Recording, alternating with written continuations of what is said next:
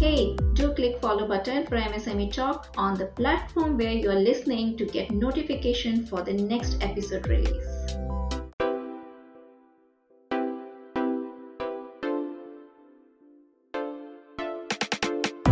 For example, Ola Electric, the country's largest wheeler EV company, set up its factory in Tamil Nadu, the hub of auto. Similarly, Bajaj has chosen Pune, the region where its existing facilities are. But there are companies like Okinawa, which has a factory in Rajasthan, or VE Commercial Vehicles located in Indore, who have started at completely newer locations. Let us understand where exactly are the automobile clusters situated in India.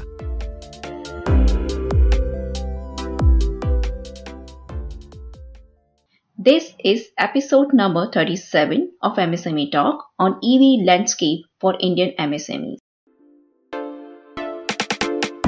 Welcome back to MSME Talk podcast for micro, small, medium enterprise businesses and startups. MSME Talk bring value addition guidance, products, services, industry experts and information to scale up and build unshakable, long-lasting business. So please don't miss to hit follow or subscribe button. Also, do sign up for newsletter for more information and update. Link given in description. Hello MSME Talk listeners, I am Swapnil, your today's host, in-house economist and researcher at MSME Talk. We are exploring different opportunities for MSMEs in auto industry in the current scenario. Before we dive into today's topic, don't forget to check out our episode on 75-year journey of MSMEs in Indian auto industry. It's a quick but insightful look at the past and sets the stage for our current discussion today. And yes, there's a small reminder to subscribe to our newsletter, whose link will be given in the description. So EVs or electric vehicles are a big theme that is in buzz right now in auto sector. Today we will explore it from the angle of MS. In India, EV sales are increasing year on year. In financial year 2018, that from April 2017 to March 2018, more than 95,000 EVs were sold. Around 97% of them were three-wheeler. In FY23, 11.8 lakh EVs were sold, and of them, 62% were two-wheeler. This shows that EV adoption in India is rising, and especially for personal mobility. According to the data from Ministry of Road Transport and Highways, the Indian EV market is projected to grow at 49% CAGR between 2022 to 2030 and is expected to hit 10 million unit annual sales by 2030. However, in general, the targets have not been met.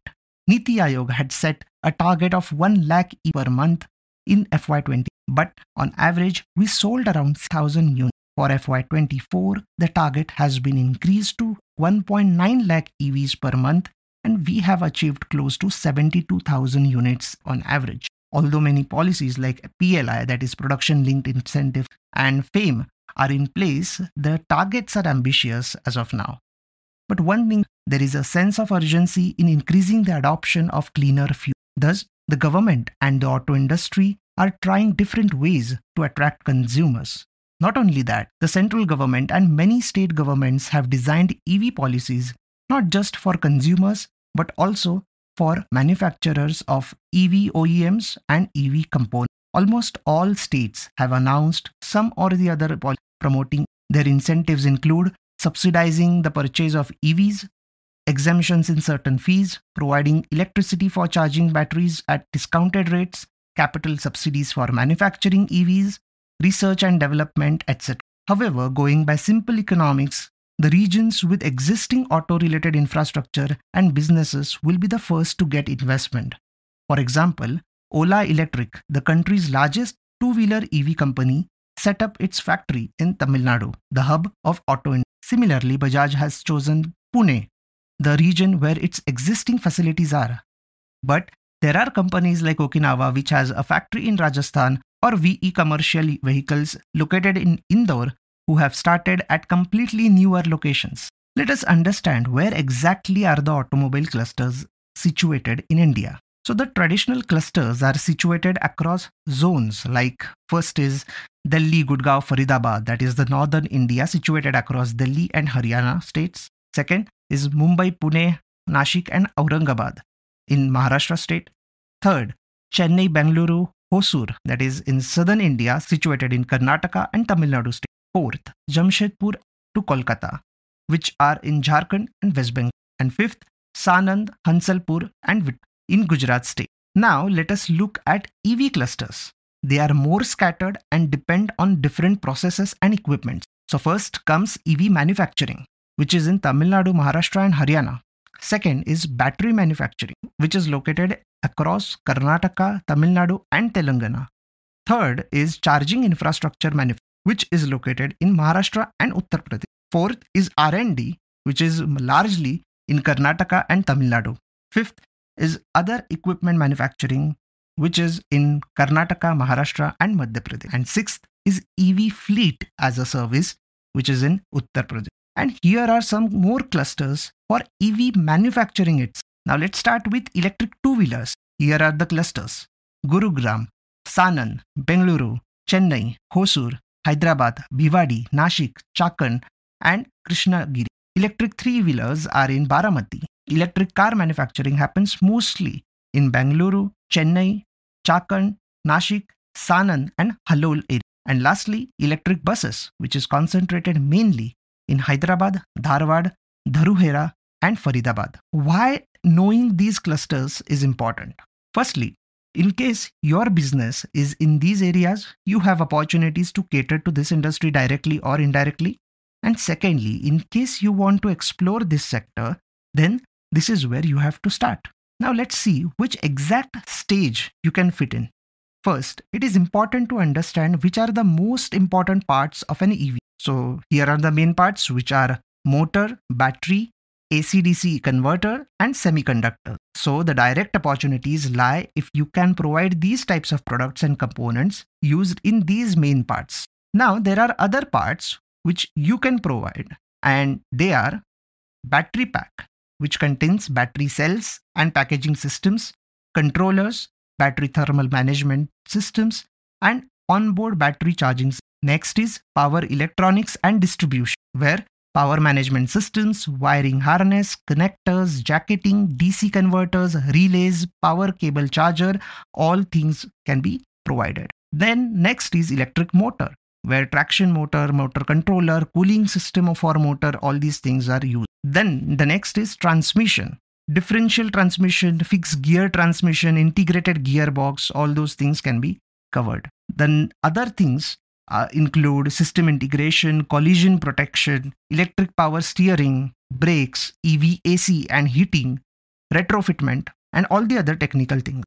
This apart, there are few things where you can add value, and those are connectors, sensors, charging equipment, charging stations, charging services, aftermarket retrofitment, battery swapping, battery recycling, and fleet services, which is nothing but becoming an Ola or Uber, but riding only EVs. So these were direct opportunities. However, there are plethora of indirect opportunities, such as all these companies, big or small, OEMs or component manufacturers, will need software and software services. They will need websites of their own and thus web designers. They will also need cyber protection and therefore web security type of. At the same, many workers will also need a good place to have lunch. And therefore, canteens and restaurants can also be a good way to tap this opportunity. This apart, there will be need for more residential units as well as commercial units. And that is another way where you can play an important role. So you can imagine the indirect ways in which you can serve this industry or get benefits by the rise of this industry. But what are the challenges? The first and foremost is the constant changes in the technology. A simple example is the battery technology. Some batteries are swappable, some charge fast, which is instant, while some need overnight charging. So any change in technology in the smallest of the smallest parts can have a deeper impact on the performance. But that also means business owners must remain up to date. Second is the regulation. The regulatory environment related to anything that is new takes time to sink into the system. Sometimes it takes several years for a government scheme to take off, even after providing ample financial support from the government. Therefore, that is another thing that you must be very cautious of. So, that's the end of this episode. Do let us know how did you find this information. Do share with us how are you planning to encash opportunities in this segment. In case you are serving MSMEs, share your expertise with us. You can reach out to us through our email ID connect@msmetalk.com. Also, if you have still not subscribed to our MSME Talk podcast, don't miss to hit the subscribe or follow button now. Also, our newsletter is not to be missed as it holds much more information apart from the podcast. So, see you in the next episode. Thank you.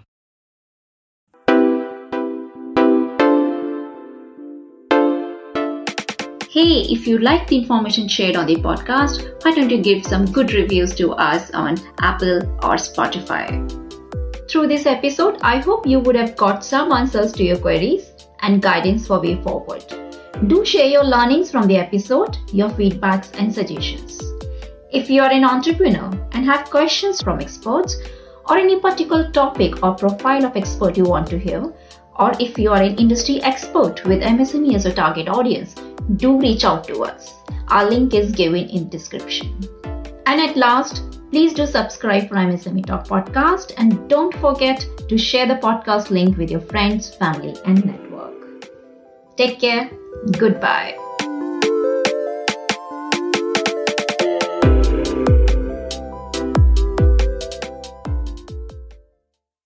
Happy to share MSME Talk podcast enters peak ranking chart of 10th country in the Apple Podcast country level entrepreneurship category. If you are an expert or provide product or services to small businesses, MSMEs and startups, reach out to us to discuss showcase opportunity in MSME Talk. Contact details given in description.